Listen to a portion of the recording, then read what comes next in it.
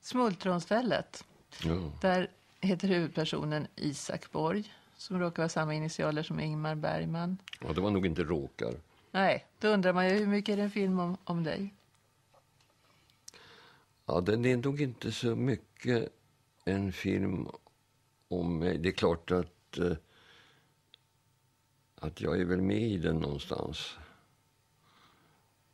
Men själva grundkaraktären hos den här Isak Borg, det är nog min pappa. Eller far, som vi sa. Eller som jag sa. Man sa det på den tiden. Mm. Men det är klart att det finns saker i den som är väldigt personliga.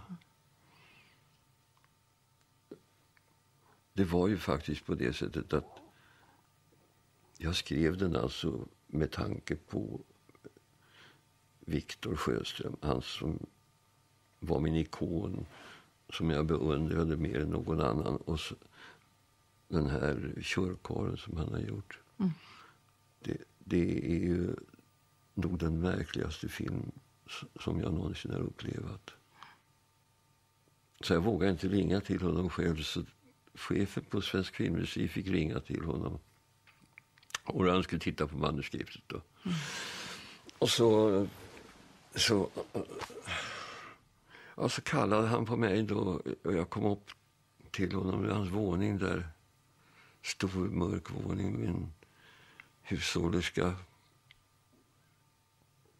som var skriven för en Ingmar Bergman-film. Och då talade han om för mig att det här, han var 78 år och han tyckte att det var intressant i och för sig och ville gärna prata med mig, men jag skulle inte inbilla mig att han kunde göra den här rollen, därför att det var han alldeles för trött för, det orkade han inte. Men jag gav mig inte. Utan hur vi än vände och vred på det hela, så sa han att han skulle fundera på saken. Han skulle inte avvisa den med detsamma. För att om inte Viktor, och det var jag också överens med produktionsledningen om, att om inte Viktor gör det här så finns det ingen annan. Mm. För jag hade ju skrivit med Viktor i tankarna.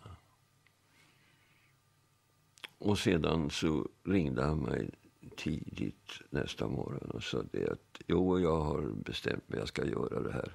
Men jag har bara ett villkor.